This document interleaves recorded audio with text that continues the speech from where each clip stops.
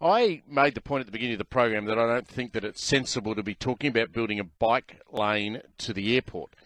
Now, if you are a worker at the airport and you need to get there, riding a bike may be an option. And indeed, we've had several callers tonight saying there's already a perfectly good bike lane in and around the airport that you can use. And I've had some of my audience tell me that that's exactly what they do.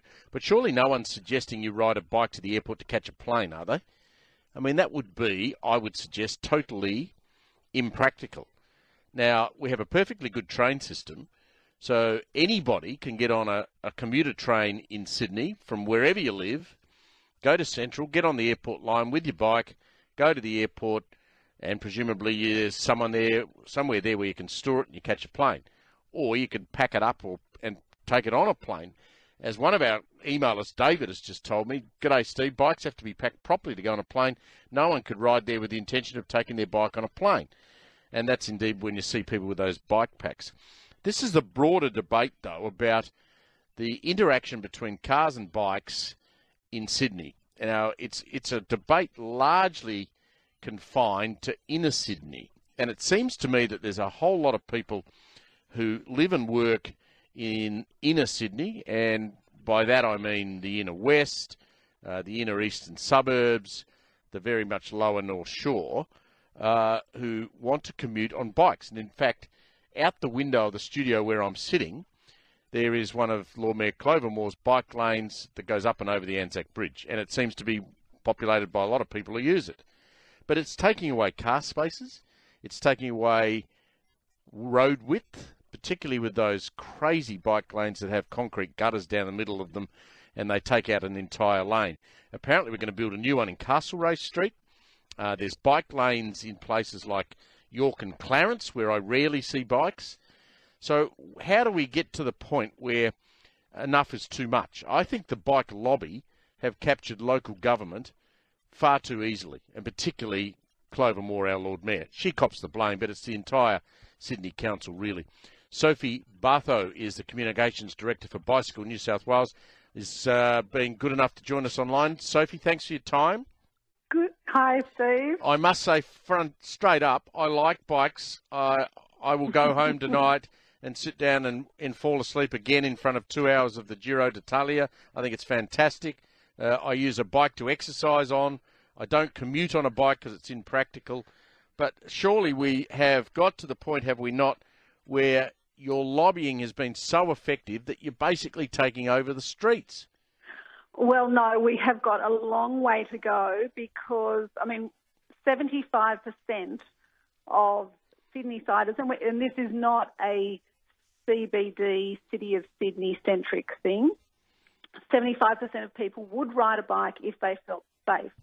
And safety is connected to separated cycleways. And as I said, it is not a Sydney-centric thing. We see the growth and the appetite all over New South Wales and Australia.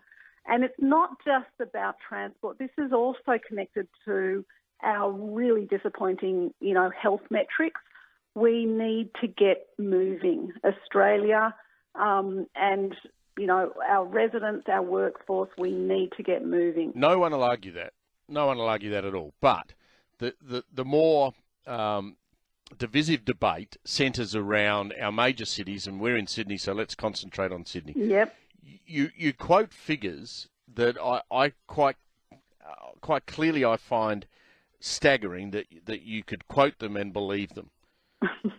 I mean, you're talking about you've done a regional bike you're talking about a regional bike network. You've done a survey of 15 council areas, and you say that you could produce a 71% increase in bike trips by 2026 with an estimated value of reduced congestion of 97.8 million. I mean, they're just figures plucked out of the air.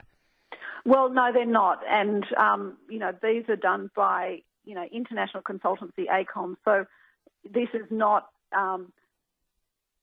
Bicycle New South Wales, plucking figures out of the air. This is incredibly rigorous data and a lot of credible sources, including the statistics of growth in cycling that the City of Sydney, they themselves measure twice a year. So there is no shortage of evidence of the benefits on multiple levels to the city of Sydney and the people of Sydney. And, you know, we're all experiencing it, the frustration of sitting in traffic that is simply not moving. But you quote things such as bike riding in the city soared 132% over 4 years. Bike trips in the CBD have doubled. Streets with separated cycleways have been the biggest growth. 408% increase on Bourke Street, 327% on Kent Street, 307% on College Street. This is all inner Sydney stuff. I mean, how do you think the people of Penrith and St Mary's and Parramatta and think they just look at that and go, well, all that means is I can't drive my car down a road I used to drive my car down. No, it actually, the thing that is really important here, this is actually about freeing up the roads so that they are more accessible and there is more movement. Roads, we need our roads for the movement of freight, and I think that's what's been interesting in this debate around the airports and, you know, some of Minister Gay's comments, that we do need to shift people's modes of transport. And there is enormous potential still to be realised. And, you know, the city of Parramatta, they too are seeing the benefits, are investing in active transport, and they too are seeing the growth. So these statistics we quoted in today's media release were focused around the city of Sydney because we need to get moving on the Sydney City Centre access strategy. Sophie, inner city trendies sitting around coffee shops, patting each other on the back that they've got Clovermore to build them a bike lane. We have members who ride from the northern beaches into the city. We have a member who rides from Borkham Hills into the city. He's training for a triathlon. No, they're regular daily commuters. Now, they are fairly, heavy-duty commuters. Heavy-duty? But it's interesting. There is the growth will continue because it is a fantastic way to travel, and we are simply catching up with the rest of the world. What about this crazy idea of a bike track to the airport? Far from crazy, and as you mentioned in your introduction, with 20,000 workers... No, but plane catching. Surely, as a flyer, someone who's catching a plane, you're not going to ride a bike to the airport, are you?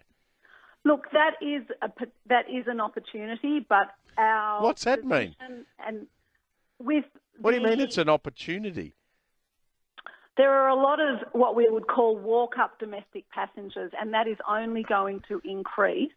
So there is the potential for that. And Sydney, look at Sydney Airport's location, where it's 14 kilometres from the CBD. So have you ever ridden your bike to the airport to catch a plane? No, I haven't, but I would love to. No, you wouldn't. No, you wouldn't. Well, I mean, you're going to be all sweaty and sitting on the plane thinking, oh, I can't have a shower. No. No, there's so much potential there, and especially with the introduction of e-bikes. But I think we need to come back to... E-bikes? They're not real bikes. Oh, they're fantastic. We'll have to get you on one. That's cheating, Soph. No. You certainly still need to pedal, but they certainly take the effort out of the hill. Listen, but let's keep this in perspective. The opportunity in terms of Sydney Airport is we need to look at its geographic location, and it is, well located to the Sydney CBD, but the access point, up the Cooks River to Parramatta and further west in terms of the connection to the south. So it's really important that is connected with the other existing cycleways. But most importantly, 28,000 workers, and that is only going to grow, and goodness knows we need to improve the level of service of Sydney Airport. I mean, it's a really disappointing entry point. Catch the train. Well, I see people on the train with bikes all the time. Yep, the train is a fantastic addition to the transport mix, but it doesn't need to stop there. And keep in mind, we need to very, very seriously commit to active transport for the workforce. Well, we're going to keep talking about this because I think talking about it helps. Because I don't think we don't need conflict. We need to talk about what's sensible and what's not sensible. Absolutely. Thanks, Sophie. And I think the other thing is we need to experience it. All right. Good on you. Thanks a lot.